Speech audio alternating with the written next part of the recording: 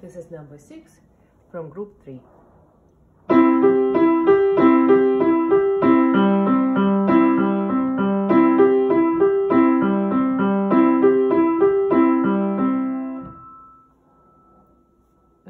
This piece is very well balanced.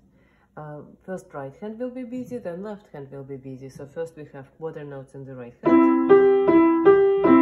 Now in the left. Again in the right. In the left. In the right. In the left. So just make sure to focus which hand gets quarter notes, so you would not have to stop and think about it.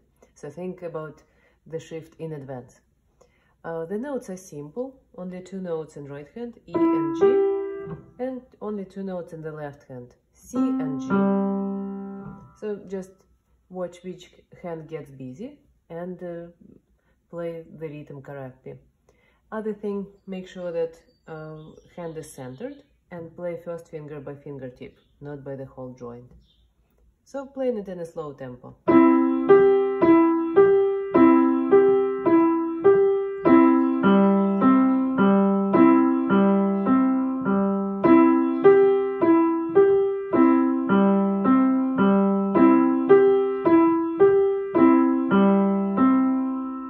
We also use small rotation when we are playing, moving gently hand from one finger to another, and same here, slightly moving like this, like making upside down rainbow.